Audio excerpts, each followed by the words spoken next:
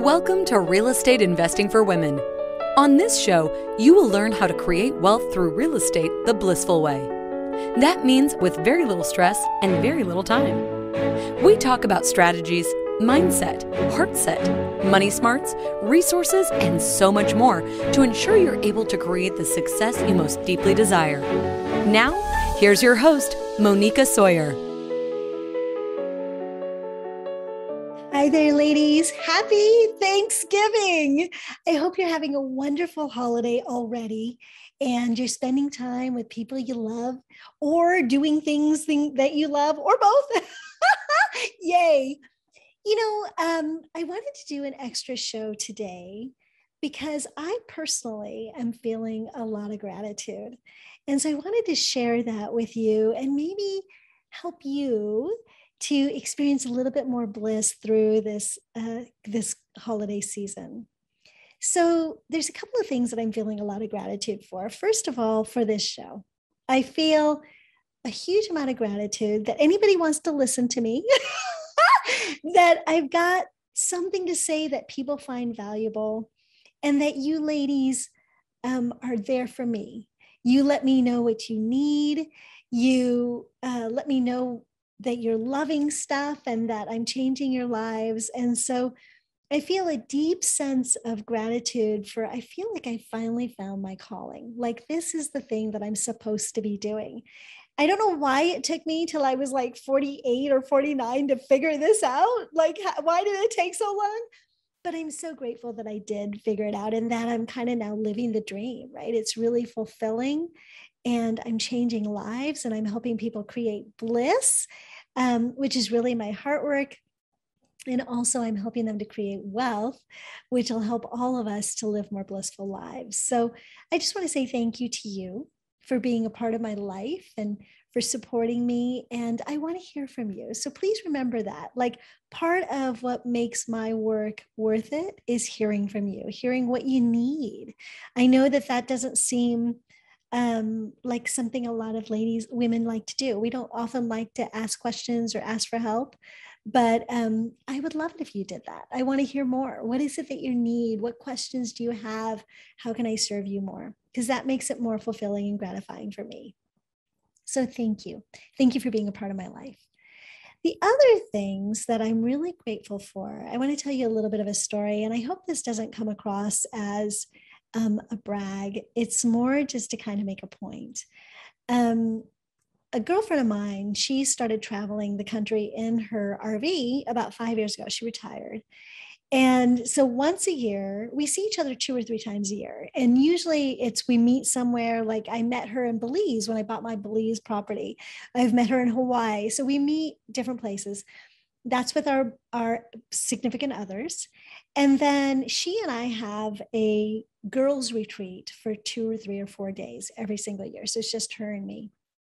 And last year we didn't get to do either of those things because of COVID. And so this year, when we were doing our weekend away, we decided to totally splurge. Now, what was interesting about this is, so we haven't spent money in 2 years. And so she texts me and she says, Moneeka, do you want to go to the Ritz? Now, usually we will go to a place that it's not cheap. We usually go to a spa. You know what those prices are like. They're not cheap. But usually we'll spend somewhere between $300 and $500 a night, and then we split it. But the Ritz is $1,100 a night. Like she wanted to do the whole package. And what I was so grateful for was that it didn't, and this is thinking back on it, it didn't even occur to me to say no. Like I didn't even think, oh my God, that's so much money. I didn't think about any of those things. Now, certainly we're only going for 2 nights, right? And we're splitting the cost. Still, there's a lot of, just 5 years ago, I'd have thought, I can't do that. I can't afford that. And my financial situation is better. That's true. And I'm grateful for that. I'm not minimizing that. But the thing that I'm most grateful for is that I didn't have to think about it. How did my life get to that point where I can just be a yes when my heart says yes?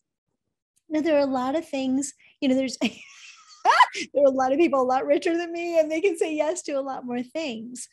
But I'm so grateful for the fact that I wanted to spend this time with my girlfriend, just us girls, really connecting. She desperately wanted to do something because she's never done this before.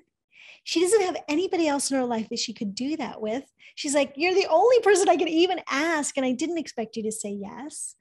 And I was able to say yes to her. I'm so grateful that I can do that.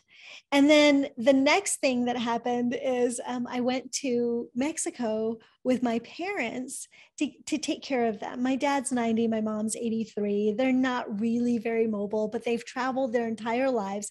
They don't want to stop now. It's a quality of life issue for them, right? And I want to be able to support them in that. So I was able to take time off of work, and they were not able to pay for vacation this year. Usually they pay each year, but it's because they have a timeshare, blah, blah, blah. Long story. Anyways, they weren't able to get us a condo. So we had to pay. It was not cheap, right? Because again, they're staying at an all-inclusive resort so that they can travel, but not travel, not deal with all the other stuff. So we were able to be a yes for that too. So what I'm trying to say is, I know there's a lot of focus on this show about money and investing.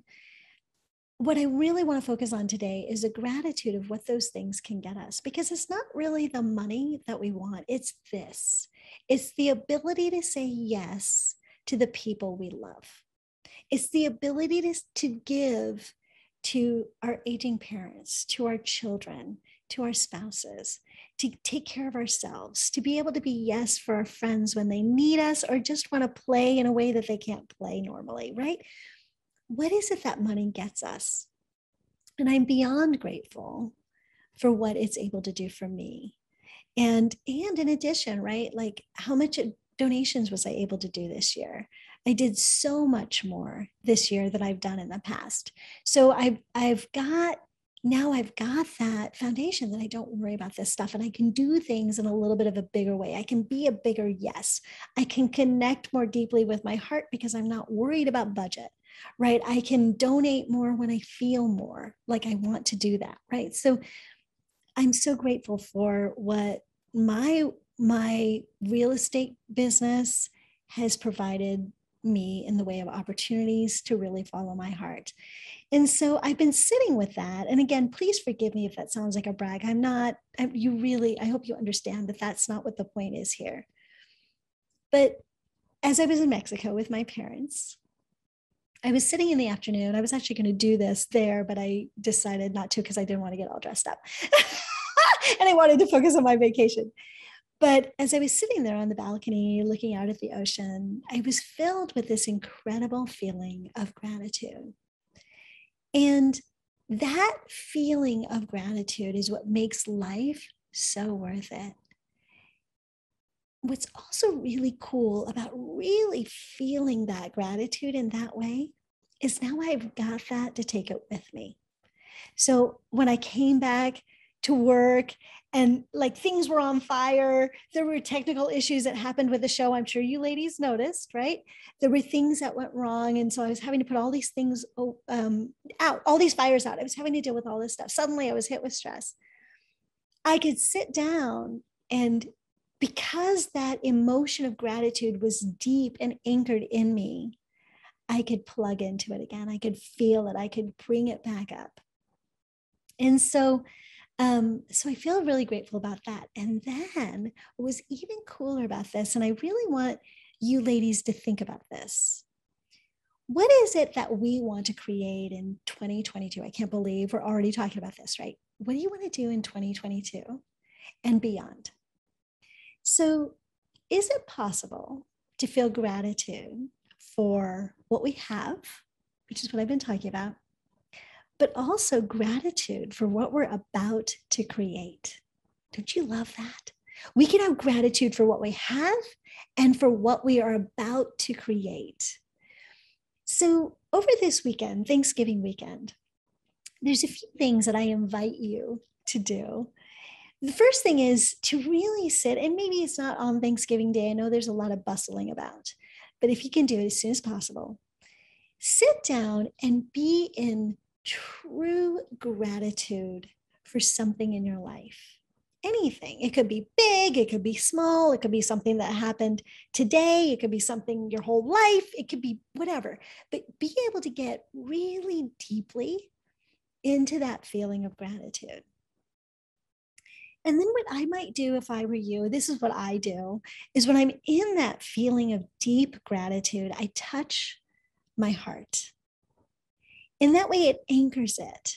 So I go into this really deep feeling of gratitude. I tell myself the story. I envision what's going on. Like as much as I can give myself in the way of filling all the senses. So the thoughts, being able to see myself in those places, being able to feel it, being able to taste or hear or smell, whatever it is that engages that feeling of gratitude. So not just I'm so grateful for, which is great, but really dropping into your body. And this takes a little bit of time. It's a little bit more involved than just writing, I'm grateful for this, I'm grateful for this, I'm grateful for this.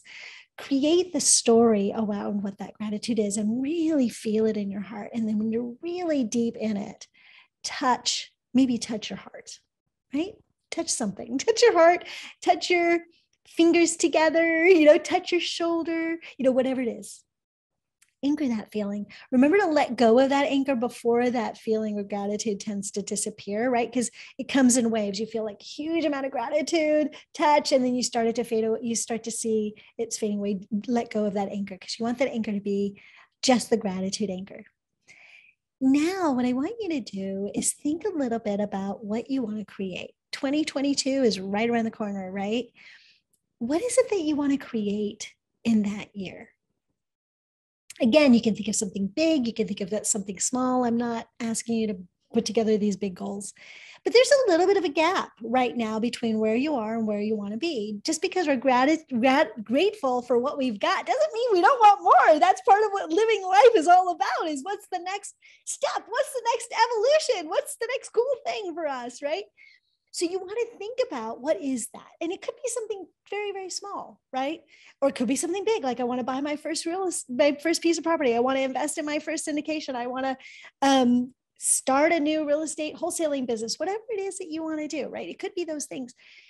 If it's those things that you want to pick one step, you don't want to go for like the big gusto thing. You want to pick a step that you can actually achieve. So maybe it's doing research, maybe it's calling a realtor, maybe it's, whatever that first step is. So there's a gap, right? Now so take that feeling of gratitude. You can touch that feeling of gratitude and think about that thing. Actually, do it the other way around. Think about what that goal is or what that future thing that you're going to create is. And now touch your heart and deliver that feeling of gratitude to that new goal as if it's already happened.